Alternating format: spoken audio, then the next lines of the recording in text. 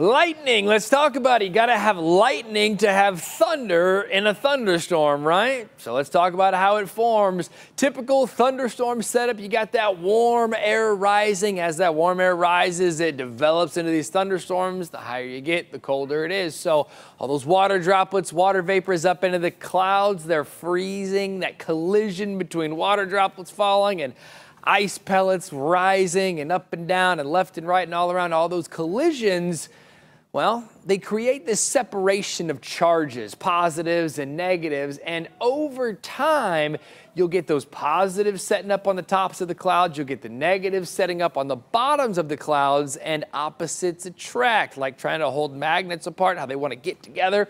Well, after those opposites are spread out, they're wanting to attract. You can get cloud to cloud lightning. You can also get cloud to ground lightning, as those negatives on the bottom of the clouds are attracted to the positive charges at the surface. Well, all those positives are grouping up towards those clouds. The negatives are going to be running away from those, and you can get a strike from the blue, essentially. Outside of those thunderstorms, you can get negatively charged lightning strikes. So it doesn't even have to be raining where you are for lightning to strike. So let's talk safety. Lightning strikes are 50,000 degrees Fahrenheit. To put that in perspective, the surface of the sun is about 10,000 degrees Fahrenheit. So 5 times hotter than the surface of the sun. Incredibly hot, you don't want to touch it, right? Lightning, super dangerous. So we want to get away from that. We want to get indoors. When thunder roars, go indoors. You say it all the time, right? Lightning can strike even miles away from the thunderstorms as well. So if you can hear that thunder, you're close enough to get struck. Even if it's not raining or you're not under that storm, you still need to go indoors. And I know what you're thinking, water. Pure water is a insulator, right? Well, pure water. Pure is the key word there.